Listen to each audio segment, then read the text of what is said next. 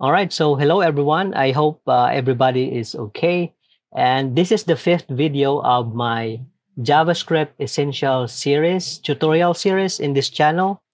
And I think it's time for us to have a coding challenge, right?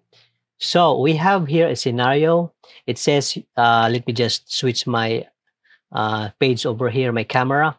So you have been appointed as the lead developer for a small tech startup.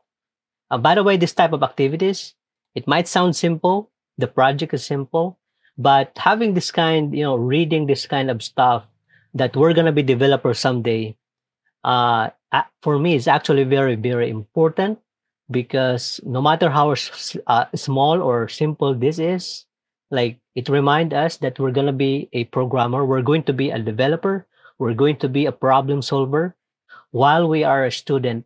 It's very, very important to have this type of activities that will mention that we're going to be a developer someday and there's a problem and we need to solve it.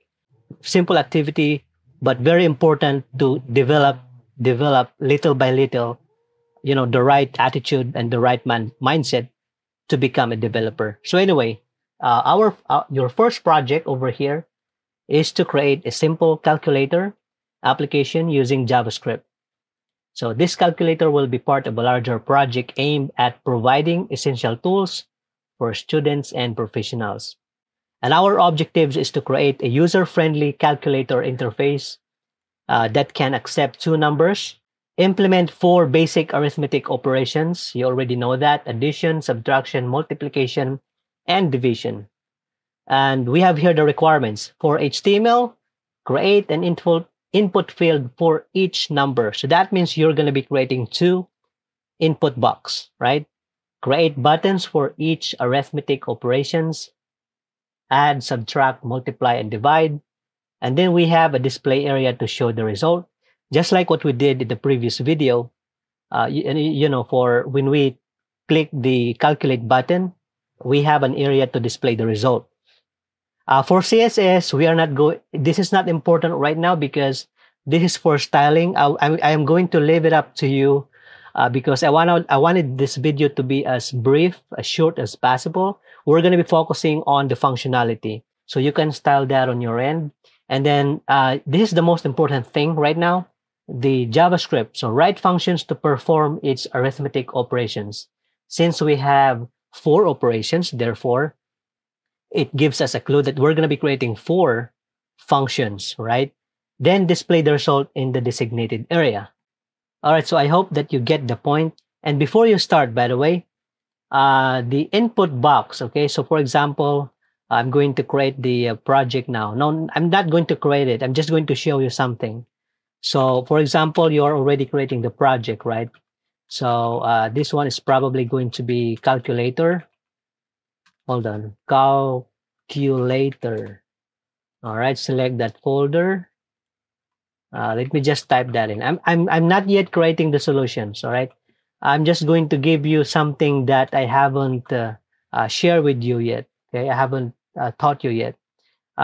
If you have an input element, if we are going to right click here and open with live server, if you have an input element, even if we type a number here, right? You already have an idea how we can capture this value in JavaScript, right? Through the dot value property. Even if we type a number here, JavaScript will treat this as a string, okay? So therefore, for example, if we have a JavaScript and we have a variable, for example, let A is equal to 2 and let B is equal to 2, which is a string, I want you to notice the difference. So this one over here, as you can see, the color is different. This is being treated by JavaScript as a number. And this one over here is a string. And I am emphasizing, again, whatever that we type here, whether it's a text or a numerical character like 2, 3, or whatever number, all of this will be treated as a string. And we know already that, for example, this one is a string. I'm going to convert this first variable into a string, and we are going to let's try to alert this one A plus B. So A and B variables have this character, but they are being treated as a string. So let me save this. Okay, it doesn't pop up. I think we haven't connected that over here. Source script.js. So as you can see, when we save that, we already have the pop-up alert. Right now it says 22 because they are string. They are just being concatenated, being combined. All right, unless if it is a number, okay, like so, what we will have is 4 right there. So you need, and since the input box is being treated, everything there as a string, we have to use, for example, parse int. Okay, parse int.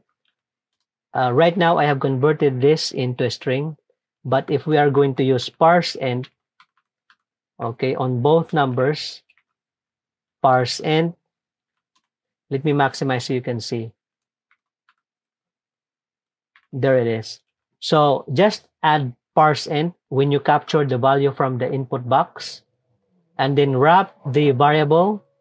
And when we save this, we will be able to get 4. So even if they are string, by using parseInt, we were able to convert the string into a numerical value that we can use in calculation. All right, so good luck with the challenge. Pause the video now and see you in a bit.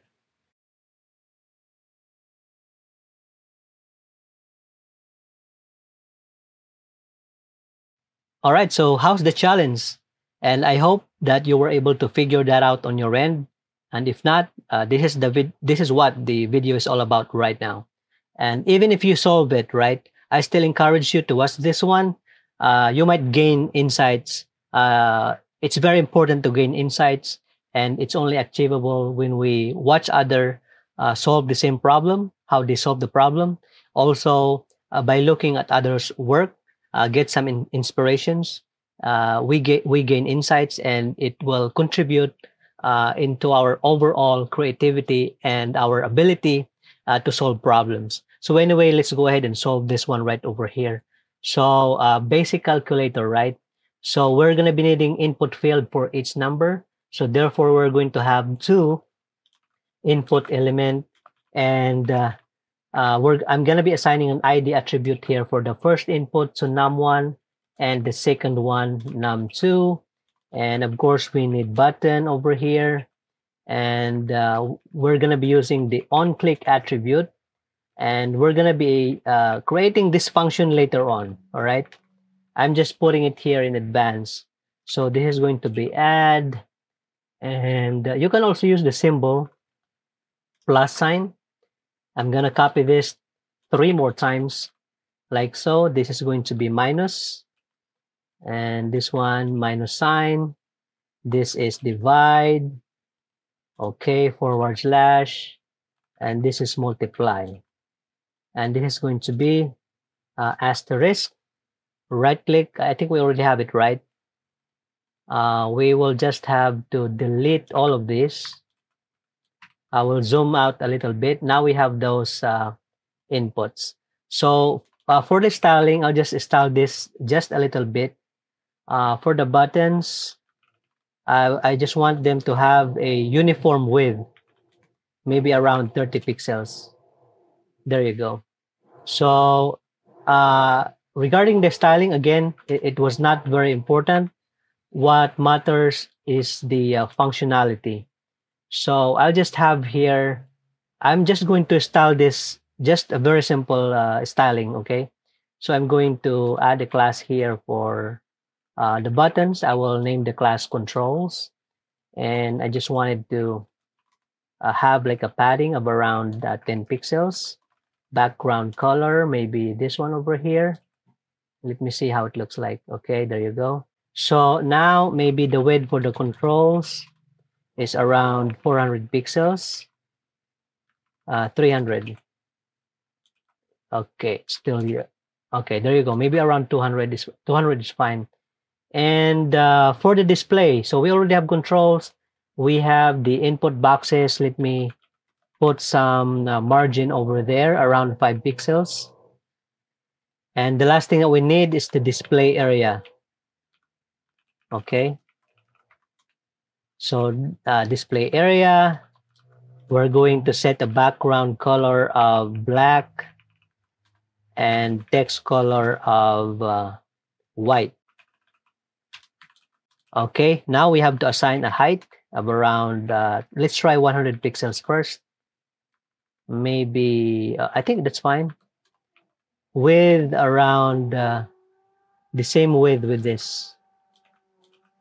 Okay, I think we're good. Let's just add an H2 here. Let's type 0 and ID of result.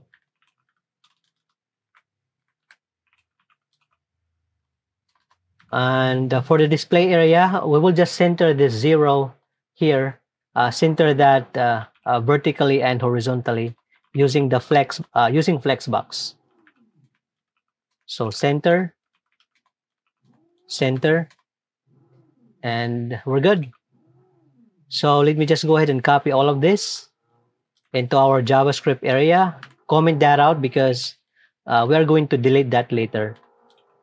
We are only going to use that as a reference. So let, what's the first one? Result. Okay, document query selector. That's an ID. We have to use sharp sign. Okay, colon. Copy this 2 more times. This is for num1. Paste that in here as well, num2. Oh, by the way, I'm just double clicking and it will highlight that one. Okay, double click, Control C, Control V over here. And I think we have everything. So the first thing that we have to create this function right here, the first function that we have to create is the addition. So function, the keyword, and the name. And we have the num1 over here. So we're going to say first number, or maybe just first num, is equal to num1 dot value, right? Copy this for the second number. Change the variable name to second underscore num. And we have to parse this, right? Parse int to make sure that the number that we type in here will be converted into a numerical value rather than a string, right? So we can copy this here as well on the second number, right? And right now I'm just going to, hold on. Let's create the sum over here. And this is going to be the first num plus second num. Semicolon. For the meantime, we are going to console.log sum when we click this button. Save, Control S, and then we type a number over here. Since we are going to log this to the console, press F12. So we should be expecting the sum to be printed here, right? So I'm going to type here 3 and then 2 plus sign, and then we get 5. So there you have it.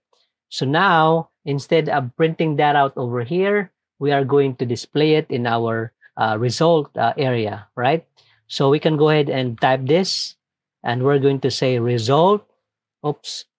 In fact, let's just type that in. Result.text content is equal to sum, right? Let's go ahead and type here a number, 3, and then we get 5. So we're done with addition. All we have to do is copy this, right? 3 more times. And I believe, hold on, minus. Okay, we call it minus, the subtraction. And instead of plus over here, change this to minus sign. And for the other one, what's the function name? Divide. Divide over here. So / here. And then multiply. Let's copy that. Paste that in here. And then asterisk. Okay. So let's add here or type here number 10. And then 2. If we add it, we get 12. Minus, that's 8. Right, for these two numbers. Divide, this is going to be 5. And multiply, that's 20. All right. If you were able to achieve this right now, this functionality, congratulations. All right. That's the only thing that matters right now. And that's a big milestone because you were able to solve that on your end. And even if you were not able to completely achieve this functionality, at least you tried, all right? And that's another thing that matters as well. Try to do it first, and once you have done your best, if the problem is not solved, that is now the purpose of me showing you how could it be done. So anyway, this at this point, this one can still be improved, by the way, because right now, for example, if you are going to uh, click any operation here without typing a number, it says NaN. It stands for not a number, right? And JavaScript is telling us that we're trying to add something, but there's no number in there, right? So you can solve that as well. In fact, that is going to be a bonus coding challenge for you. You can add an if else statement. So this is the hint. Use if else statement that if this area over here, both of them, if they are empty or if the value is 0, you can display here a message that you can display, for example, like please add data or please enter a number. All right. Then else calculate it. All right. And you can use the previous video before this on how to solve it. All right. There's a thing there. We did that. The if else statement video, wherein if there's no input, we try to click the calculate button. It displays please enter data. Okay, that's a bonus coding challenge. I'm not going to show it here on my end as well. I already have a confidence that you will be able to figure that out. So improve this application yourself. I also encourage you to use your exercise the things that you have learned in CSS and make this as appealing, visually appealing as possible, depending on your art style. I wish you good luck and see you in the next one.